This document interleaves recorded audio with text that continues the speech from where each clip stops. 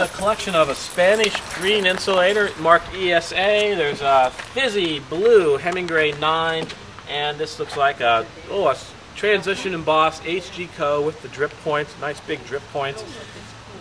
Got any idea what you want to start that at? Started at $1. $1. That's I'd be $1, $2. I'll go 2, 3, 3. Anyone else? 4, 4, 5, 6, 7, 8. 9, 9.5.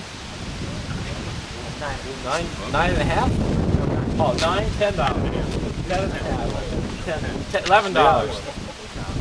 He would have stopped after that. He would have. That's at the break point. $11, anyone? Great pieces for $11. Can't find a Spanish one. This has got a retail value of looks like $35. $11 is all we're asking. You never know. That is pretty nice. Those transition embossings usually sell that much. I'll go 11. 12? Yeah, you're right. I was right. $12, anyone? 12?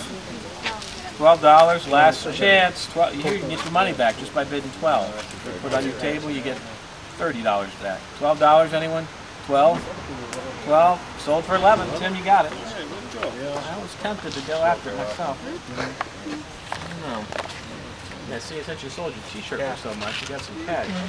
Oh, now this piece is well worth the money. The person who made this had to probably sanded that down an incredible amount, grind it, polish it, coat it, paint it. They had to do a lot of work to make this. I think this is a replica of the silver spike used to finish the Transcontinental Railroad. It could be a better one. Now I don't know. I've heard this might be solid silver. It was gold. It was gold. It's in the museum. Gold. You never know what's on $5. How about $5? Great paperweight for your desk. Could put it in your display. People could be drawing it all the time. $5 for that beauty. $3. Anyone go 4? $4. 5. 6. $6. 6. Great. 7. $7. Anyone? $7. This beautiful spike. Is it marked? 7. It's not marked. $8. Okay.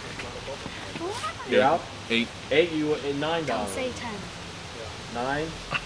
We've already done 7. Might as well no. No. $8. What am I? $9? I forget where am I at. You're at $8. $8. Oh, $9. Anyone? Sold for $8. Yeah, price it. That's a good price. I'll take this $5 sticker off.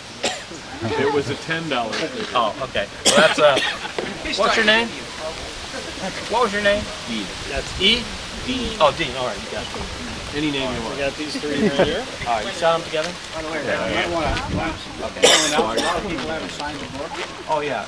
There's a book here to sign up if you give your name and address. Next year we'll make sure that you get sent an invitation so that you know again when this is going to take place. March. Frank also wanted to remind you Monday is the anniversary of 9/11, and they've asked on the internet and the news to put a flag out. So don't forget to put a flag out on Monday. We've got some really interesting insulators here. If you've ever wanted a It is a Natco. Peacock, I think I'd call that a peacock. It's a Natco, and in original condition. Original as found condition. It's got a nice blue spool. That's easy a $5 insulator. A nice white Ohio brass. These power ones tended not to be in white. They tend to be brown or maybe a radio treated gray color. Anyone want to open that with $5? All of it together. All together, one price, $5. How about that? $5. Anyone go $6 on those? $6. 7, 8, 9, 10, 11, 12, 13. $13. Anyone? Natco, original Natco, $13. 13 for all 3 of them. All 3 of them. 13. Anyone? Yeah. The blue thing too. You 13? All right, 14, 15. On block one. Is that from the San Francisco earthquake? 15, 16, Of 98? 17. I think you can melt it down. You could. $17 When did anyone. he drop? Together. Anyone go 17? Did I hear 17 somewhere? 17? 17. I think Richard's going to get it. 17. or 16. Sold for Richard Case for $16. Yep. I always wanted an original NAFCO. There you go. There you go. You don't get more original than that. Going into the second page. As found. We've got two